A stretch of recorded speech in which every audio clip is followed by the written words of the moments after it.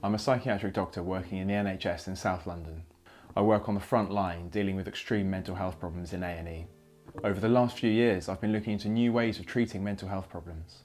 The UK government is now funding my research, sending me further afield than ever before to the Amazon rainforest. I'm going to be looking into the controversial medicine ayahuasca. This psychedelic brew is used by the Shipibo tribe, and I hope that this may hold some answers to helping people with mental health problems in the West.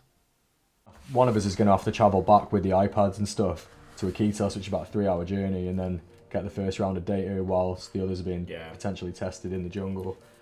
I met Simon 10 years ago, and ever since we've discussed the future of mental health and the role that psychedelics may have to play.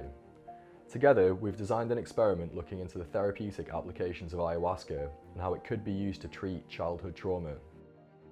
On the 5th of January, we're heading into the heart of the Amazon to live alongside an indigenous community and traditional healers. We'll be working at the Ayahuasca Foundation and Research Centre.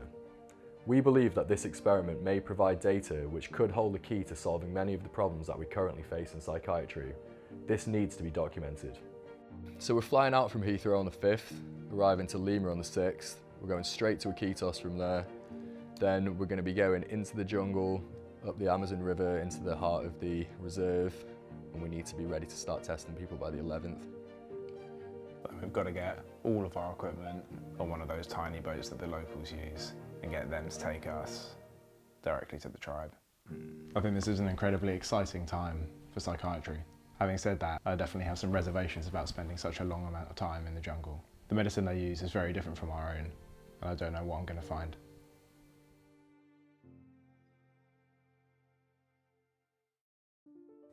I'm Tom Swindell. I'm a documentary filmmaker. I've been shooting for television broadcast for 10 years.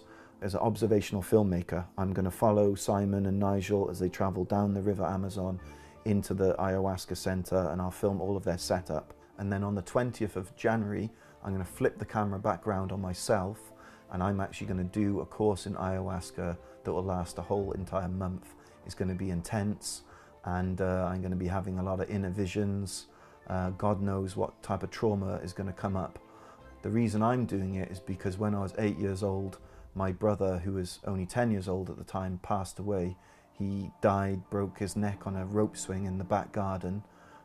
So that's always left me troubled ever since, really. I've had to carry that pain and that loneliness for the rest of my life. So I'd like to investigate that.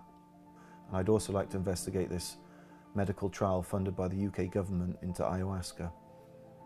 If you're interested in this documentary and would like to help with the funding process, then please get in touch.